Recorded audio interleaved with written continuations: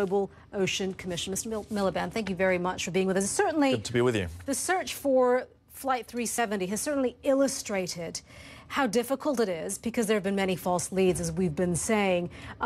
It's a vast piece of ocean that we're looking at, but that is just a small example of how difficult your work is right now to clean up what is essentially, some have described as a dumping ground. You're right. There's too much going into the ocean and too much coming out, and it's the wrong things going in.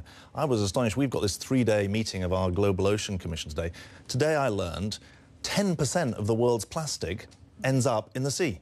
That's 30 million tons a year being dumped at sea, and a lot of it ends up in the high seas, beyond the 200 miles limit that's the responsibility of every nation.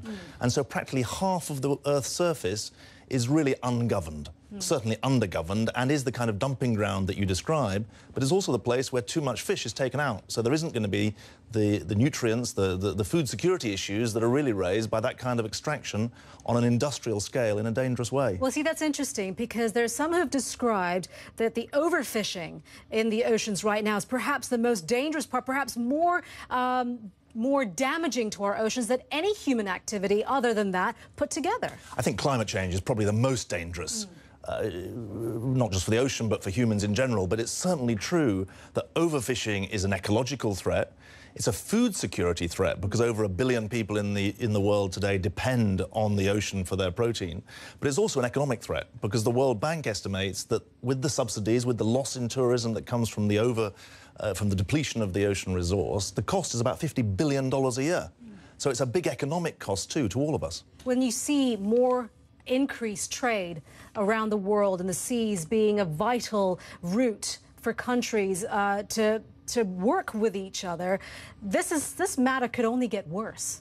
Well, I don't think it's designed to get worse. I mean, we do have a UN Convention on the Law of the Sea. If its letter and its spirit was properly implemented, there would be free passage, but there'd also be sustainable use of the ocean resource. Remember, but that doesn't always work out that way. You're absolutely right. Recommendations are out there, or laws are out there right now, it doesn't always work out that way. That means we, the people of this planet, aren't actually managing our resource properly. And you're absolutely right that we're not. There's too much short-termism, too much self-interest, not enough thinking beyond the next 5 to 10 years.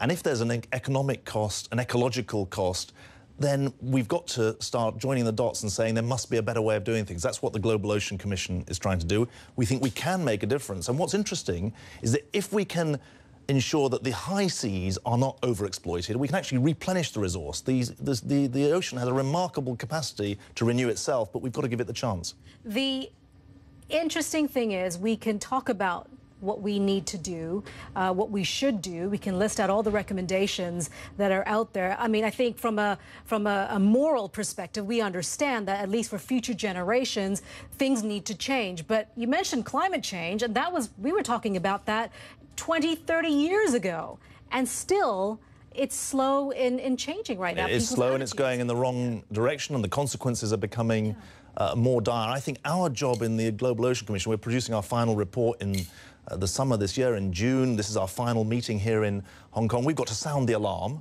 We've got to have some practical policies that political leaders can actually run with, and we've got to build a coalition with the private sector and with consumers as well as with governments. I think you and your viewers would be shocked to know that while you're talking about airlines and you're saying what's happened to the tracking devices, fishing vessels don't need any tracking device. So there's no tracking at all of the fishing vessels that are going out onto the high seas. There are some very basic things that we need to get right. And if we do so, and if we can get that coalition I talked about of people and government and business, then I think we can make some quite fast progress. What's the top priority here? Do you think that when you look at it from an economic perspective, when it affects people's pockets, only then will people start to listen? Well, I think we're all paying twice for the fish on our plate now. We're paying the price on the menu, and we're paying through the subsidy regime.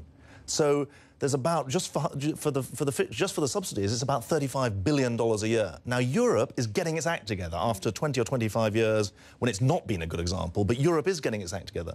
In Asia, it's the case that 5 countries in Asia are the top 5 countries for fishing on the high seas. and that's 10% of the total catch. So there are some big issues of responsibility here. Yes, the Western countries have to step up, but there's also some need for some work here in Asia. Before I let you go, I want to switch gears just a little bit, and I would be remiss if I didn't ask you this question. As former UK Foreign Secretary, when you look at the situation right now in Ukraine, a lot of diplomatic effort is going into trying to bring this crisis under control. There's a carrot and stick approach when it comes to Russia. Is diplomacy going to work right now? We are in the 11th hour. This referendum is going to take place on Sunday. And by all intents and purposes, based on what we understand from the ground, Crimeans will vote to join Russia. Where is diplomacy then? Well, there isn't an alternative to diplomacy, is the truth. And the absolute key is unity in defending the most basic laws of international relations. And those are about the sovereignty and territorial integrity of states, as well as about the protection of minorities in them. And there are minorities within Crimea, as well as Crimea being a minority within the Ukraine as a whole. And I think the challenge for Secretary Kerry that you showed on your program earlier, for others who are concerned about this, and there'll be countries in this region, sometimes which ally with Russia, that'll be very concerned about the prospect of part of a state being excised and joining another state. I think that for those, the question is the unity of response. And for those of us, I used to live in Europe, I live in New York now running a charity. The energy links are obviously important, and that's a two-way relationship. Europe has to be unified in how it engages with Russia. And I would say unity is the issue. It's not about a choice between economics or military, because there isn't a military option in the Ukraine. But across a wide range of issues, there has to be a force standing up for international law, including international humanitarian law, which is at stake in a number of places. Ukraine, but you've also featured Syria. That's another area where there needs to be unity in standing up for the most basic aspects of international relations. All right. David Miliband, thank you so much. Thank you. And we'll be right back. Actually, we're going to take a look at the weather conditions right now. Let's go to Mari Ramos at the World Weather Center. Mari? Hey, Monita, we're going to go ahead and stay on the topic